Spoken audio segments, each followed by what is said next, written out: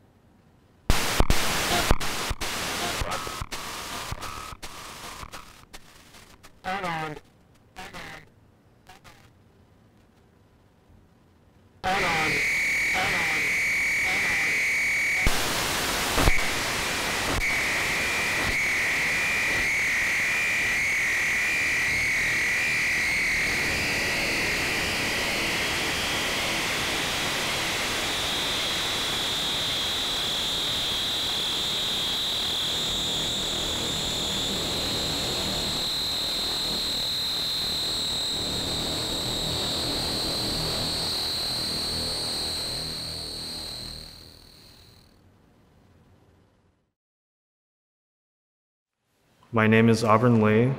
Today I'll be presenting an untitled work at the Rice Moody Center's exhibition, States of Mind, Art and American Democracy.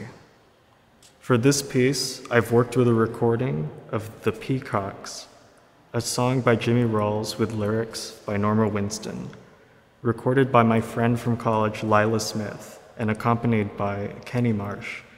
Lila has graciously given me permission to use this recording for the project.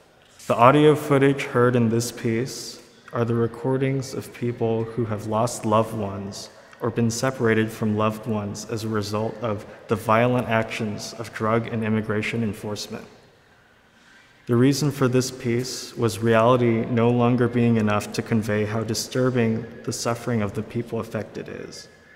No matter your stance on the issue of police violence, I believe we have all been numbed by overexposure to these stories. And I believe we all have by now some degree of callousness to this kind of human suffering. This piece presents a possibly shocking juxtaposition of sounds that I hope makes the listener once again feel uncomfortable with the consequences of police violence, no matter if it's in the United States or in South America or in any place at any time.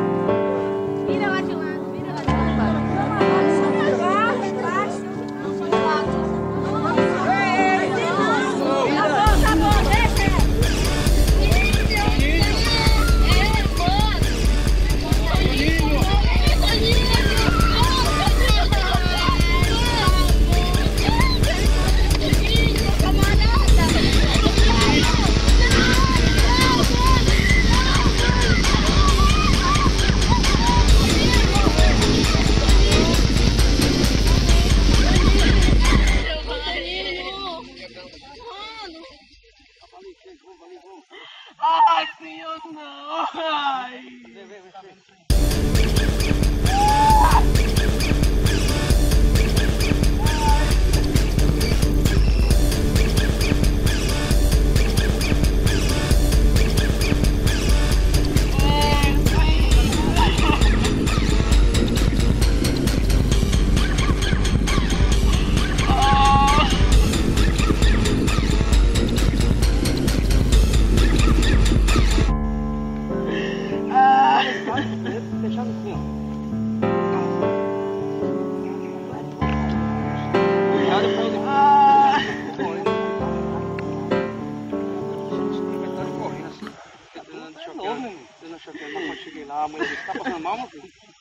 Imagina conseguir daquele seu olha,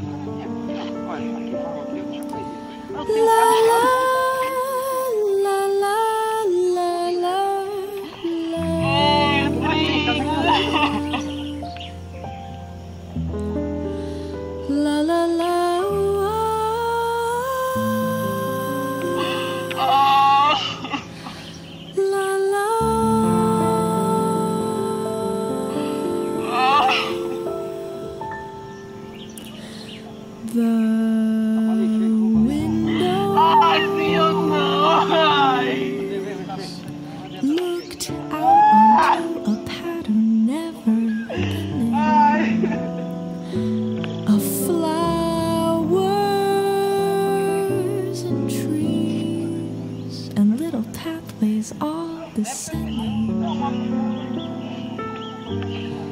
to the garden far below us, the pavilion in the sunlight,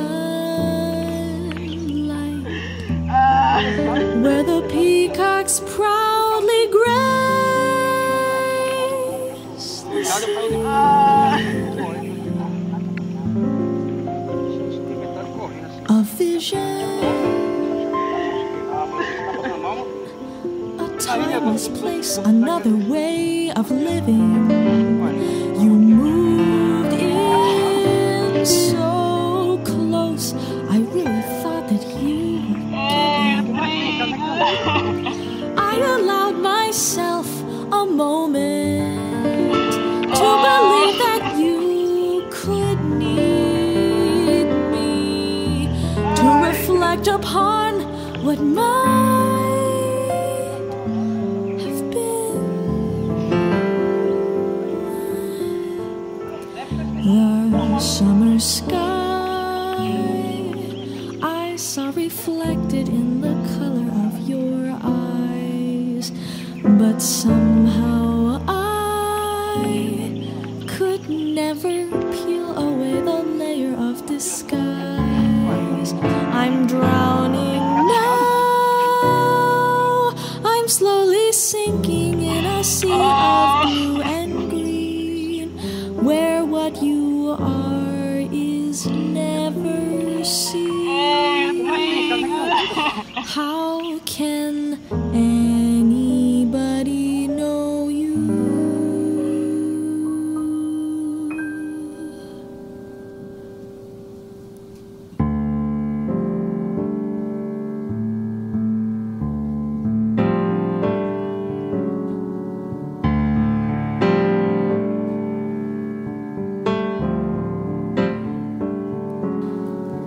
I still hear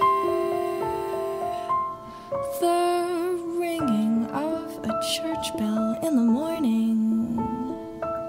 The peacocks still calling out a sad and bitter warning. Take a final look around you. Hold the memory forever.